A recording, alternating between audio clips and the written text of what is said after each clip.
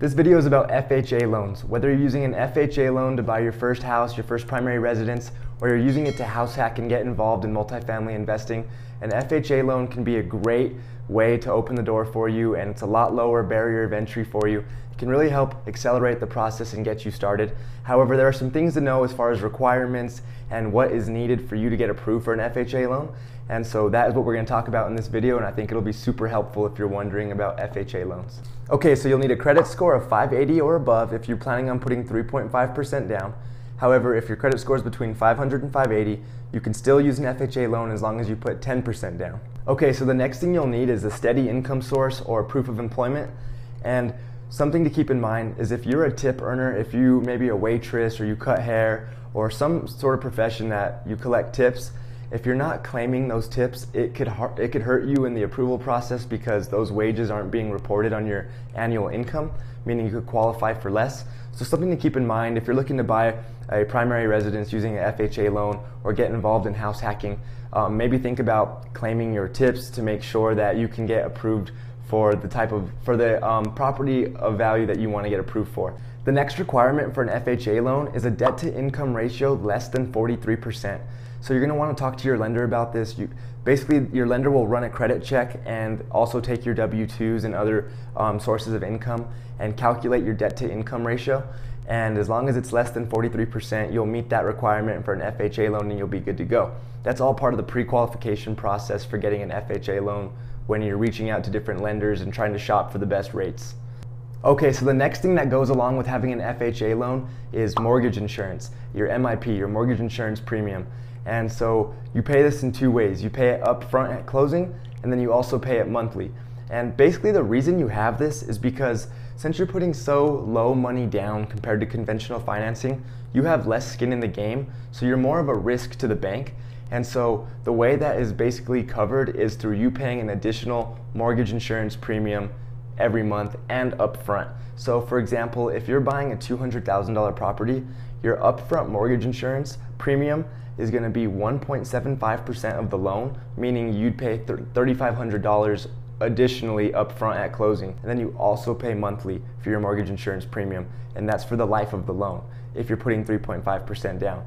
However, if you put 10% down, your MIP could fall off after 11 years, but most people who use an FHA loan put 3.5% down because that's so awesome to be able to bring that low money down to the table.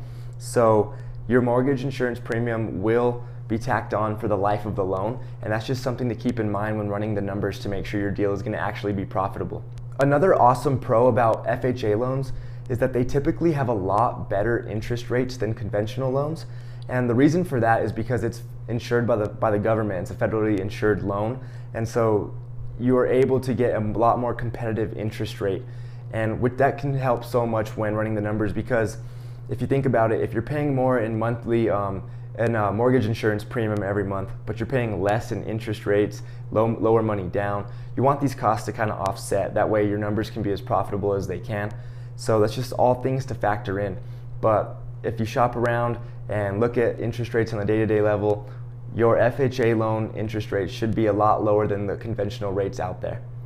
Okay, so another requirement is that you must live in the residence for at least 1 year. That is a requirement from FHA that you must make this your primary residence and live in it for at least 1 year, and they will check on that through tax returns and credit checks and things like that. So don't commit housing fraud. You have to live in there for 1 year before you can move or rent out your unit or whatever you're thinking of doing. So that's something to keep in mind.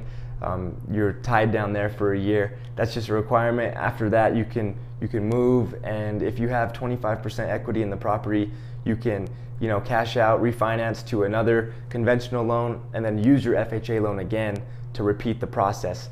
Okay, so also FHA is much more strict on appraisal and on inspection. So an FHA appraiser is not going to approve the underwriting of your FHA loan if there are things wrong with the property, like heaters don't work, or there's broken windows, or there is plumbing issues.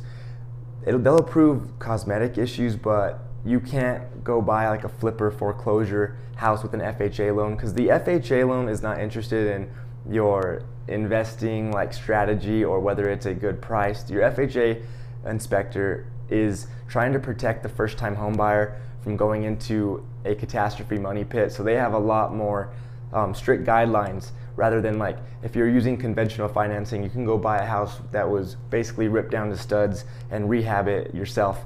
An FHA loan, you won't be able to do that. So the property has to be in a lot better condition.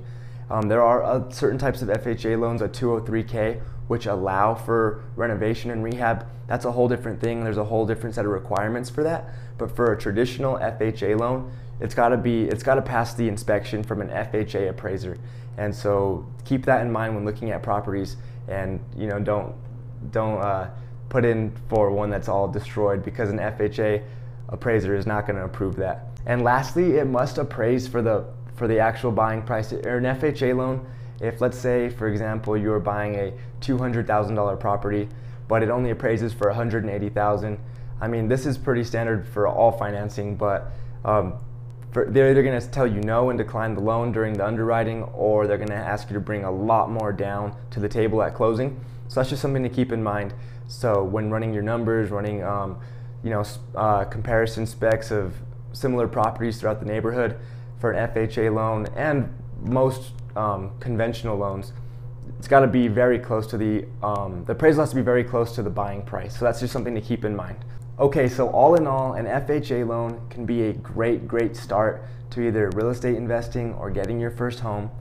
Low money down, the ability to bring a lower credit score to the table. There are some trade-offs with your monthly insurance premium, your private mortgage insurance, and the mortgage insurance premium that you pay up front, and the fact that you have to live there for a year, and that you can't buy a total fixer-upper house. There are things like that. But if you can find the right property, using an FHA loan can seriously fast-track your ability to get into real estate investing or buying your first home, because just being able to bring that much less money down and the credit score basically requirements, it makes it so much more accessible to most people. And that's very powerful, because rather than having to save up 25% down to get started, you can get started with 3.5% down. It's a great strategy. I hope the requirements were helpful. If you have any questions about these, post them in the comments or put suggestions and I'll make another video. If this was valuable to you, please like, subscribe, and comment. I really appreciate it, and we'll see you in the next video. Thank you.